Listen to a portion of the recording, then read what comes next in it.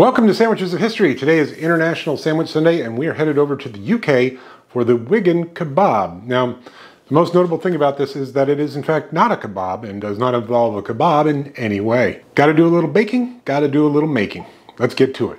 Okay, so we have to soak some peas, and not just any peas, marrow fat peas specifically.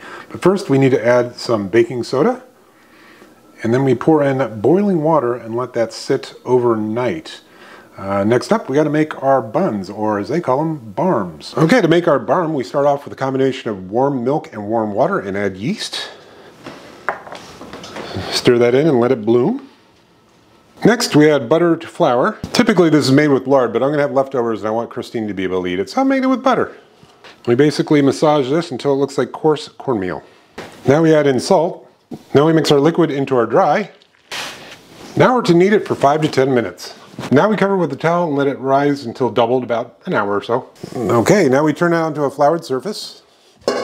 Knead it a little bit. Now we have to divvy this up into 8 rolls. All right, now we cover these with cling film and let them sit for another 45 minutes or so to proof again. Continuing on with the mushy peas, we drain the water and then rinse them thoroughly. Now into a pot with some water, bring it to a boil, then lower it to a simmer and cook for about 30 minutes. All right, now we just mash them up. Add a little salt, pepper. I'm gonna add a little butter and a little bit of whole milk. And you might be saying, Barry, where's the mint? Well, I mean, there are recipes out there that have mint, but my understanding is the base recipe is just kind of straightforward like this. So that's what I'm going for. If I've offended you, I apologize a trillion times. Now we put our meat and potato pie that's frozen into a 400-degree oven for about an hour. What's that? No, I didn't make my own pie.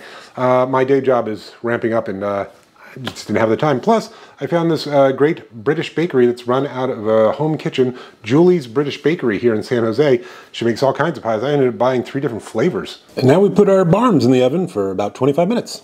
Okay, now we need to butter our barm. It probably should have been a little bit bigger, but what are you gonna do? I'm not a great baker.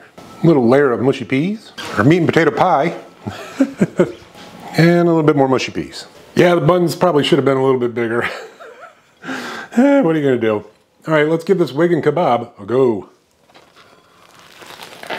Carb-tastic. Don't get me wrong, the pie is delicious. The meat and potato pie and the mushy peas are a nice little counterbalance, but even if the buns were bigger, the pie is still gonna squish and cause a mess. It's just gonna get destroyed immediately. I do wanna plus this up, but I wanna do it with 3 things that I found online that people add to it, and try them out. First plus up is gonna be Bisto gravy. These are granules, and you add boiling water, and it makes a gravy. The Bisto gravy. Malt vinegar. HP sauce. All right, let's give the Wigan Kebab plus up with Bisto gravy a go.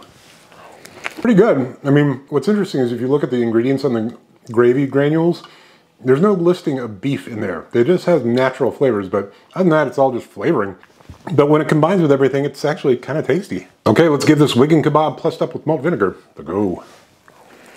That's actually quite nice. The malt vinegar is providing a sharp contrast to the really rich but delicious meat and potato pie and the mushy peas and the bread. And last but not least, let's give the Wigan Kebab plus up with HP sauce a go. Sweet, tangy, a little bit of tamarind going on. Plays really well against the richness of the pie and the peas. All right, so the original Wigan Kebab, boy howdy, that is a nap in sandwich form. But it was tasty. The meat and potato pie was delicious with the mushy peas and the bread. I'm gonna give it about 7.5. Plus up with the Bisto gravy granules, I'll give that an 8. That was tasty. It was not my favorite of the 3 plus ups, but you know, it's fine. Plus up with the malt vinegar, I'm gonna say 8.5. I like that, and I think probably 8.5, maybe 9 for the HP sauce. Both of those provided a nice contrast to, let's face it, a heavy sandwich. So the barm recipe I followed from rachelpatterson.co.uk. Did not follow well, sorry Rachel. The mushy peas recipe I followed from Spruce Eats. And the pie I got from Julie's British Baking here in San Jose. Thank you so much, I appreciate it. If you want to see a really well done version of the Wigan Kebab, check out my man Jim at sandwichtribunal.com, TikTok or Instagram. He does a thorough job and he does an amazing job of it. All right, I'm gonna finish that and then slip into a coma. Would I make this again? Probably not. Would I have one of these after a few pints if I was visiting Wigan? Absolutely. All right, see you tomorrow.